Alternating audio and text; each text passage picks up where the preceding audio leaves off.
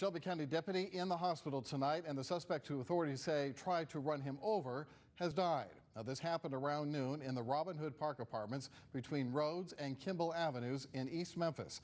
That's where Brad Broders joins us now. Brad, what's happening there?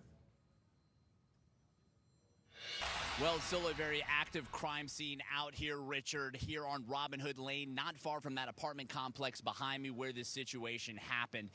As we're learning this hour, breaking news in the last half an hour, we have learned that that suspect involved in the situation earlier today has died in the hospital from his injuries, identified as 26-year-old Antonio Jackson. Still, many questions remain as the Tennessee Bureau of Investigation moves in as the lead agency, including what brought authorities to this area in the first place and what caused the situation to escalate the way it did.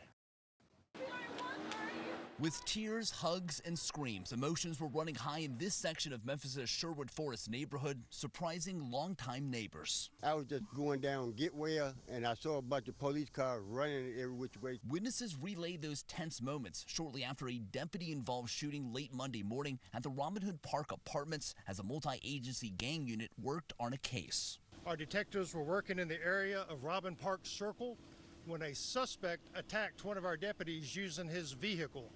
So to prevent this deadly attack, our deputy shot at the driver. We are told that deputy is expected to be okay, but late Monday afternoon we learned that suspect, identified as 26-year-old Antonio Jackson, died from his injuries. As is procedure, the Tennessee Bureau of Investigation is now the lead agency moving forward. During this critical time for everyone, we do ask that you keep our deputy in your prayers and his family, as well as the suspect and his family too. Another neighbor says the shooting highlights the challenges and unpredictability for law enforcement each day out on patrol. I wish we had a better way to deal with our actions when it comes to, approaching an officer or being apprehended by officers. People get nervous.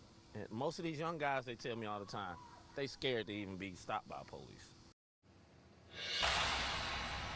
Now, again, in the last half an hour, we have learned from the Tennessee Bureau of Investigation that suspect involved in the earlier deputy-involved shooting, identified as 26-year-old Antonio Jackson. That 26-year-old has died from his injuries at the hospital. While we do know the identity of that suspect, so far the Shelby County Sheriff's Office is not releasing the name of that deputy.